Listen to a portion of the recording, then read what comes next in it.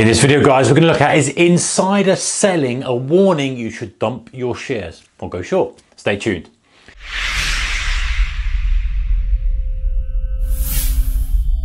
Hey guys, warm welcome to you. So, insider selling, insider buying, how important is it when making an investment decision for your stock portfolio? Okay, so board members, and this varies from country to country, but ultimately the rules are the same, UK, US. I'm not familiar with some of the others, but there's likely going to be something like similar to this. Board members and executives must disclose buys and sells of a company stock. Now, this is to prevent insider dealing, and let's just distinguish those two. Should have done that really at the beginning. Insider selling or insider dealing.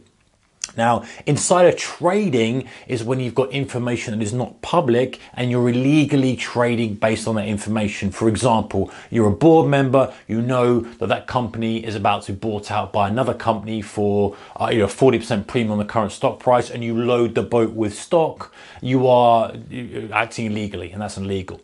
However, insider buying, let's say you're in the company, everything's out in the open. You just think that the company's going places. You think you've got a great management team, you've got great ideas, and you buy and you invest in the company. That's different. That's perfectly legal, and you're perfectly allowed to do that. However, you must disclose that to the public. As a publicly traded company, the public should know that you're buying or selling. So we have these systems where board members and executives should disclose their buyings or sellings. The question for us as individual investors is, how important is that insider selling or insider buying?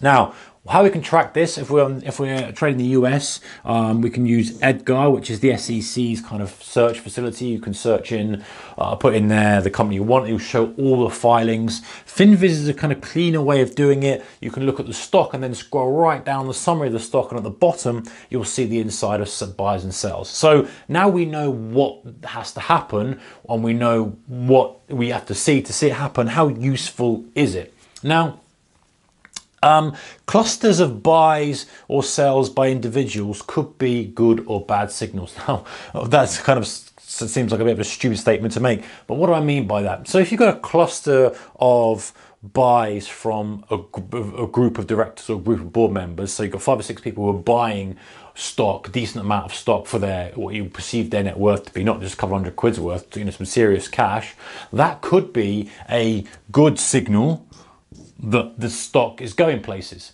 So for example, if you've got just a selection of people who are buying stock in a company that's doing well, you might think they think it's more valuable. They're right on the front line, and even though it's not insider dealing, they perceive that they've got a good pipeline of business, they've got a good chance of getting stuff done, whatever it may be. It's almost like a little bit of an extra help into your decision making. But vice versa, really the title of the video is, what about the sells? Now again, if directors are dumping stock more than they're buying it, and you're getting a swathe of directors who are getting rid of lots of stock, then that probably is a bad sign. The point is, if it's just one director or one board member, and put that there, then that could be innocent, right? It could be just looking to cash in, to buy a house, to buy an asset, to diversify his investment.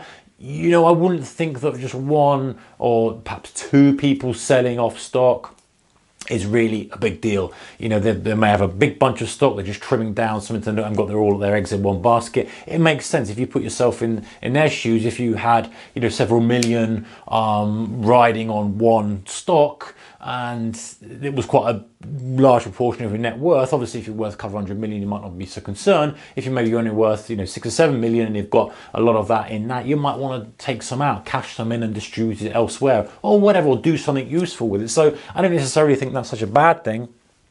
But let's now start to match these up with conjunction with fundamentals. So some of the scenarios we might get. So let's say you have a stock that's got really bad earnings. It's been hammered. It's just getting down. It's getting brutalized. But then you've got a swathe of directors who are buying stock, who are buying the stock after bad earnings.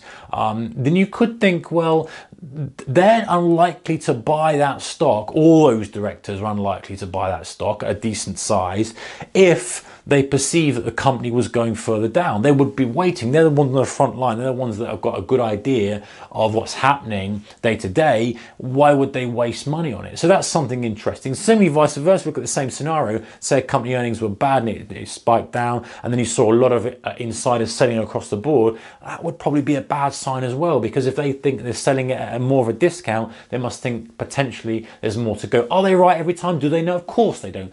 They don't have a clue really where the stock price is going to go. And again, they're all trying to make the company more valuable. That's why they're on the board. Well, you'd hope they are.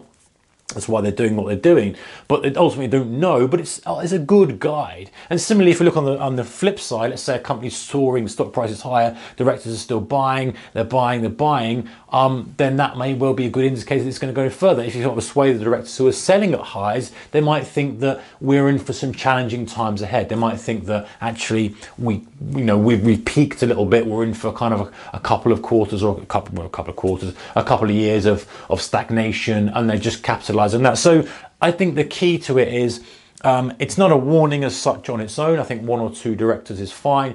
Look for the clusters, and look for the clusters where they are in relation to the fundamentals. So look at the fundamentals in terms of the earnings, in terms of how much debt they've got, in terms of all the other things that you look at. And in terms of the technicals as well, what's the price doing? Has it been battered down? We're seeing buyers battered down and sellers. Those extremes are causing directors to do something. How does that match up with the extreme and the story for the extreme? And put it all together and then make a decision from that. So that's insider selling and buying. Have a look. See what you think about it. Comments in the comment section below as always, guys, and appreciate your subscription. If you are subscribed, if you're not already, maybe consider doing so for more videos from me and others on the channel. Take care. Goodbye.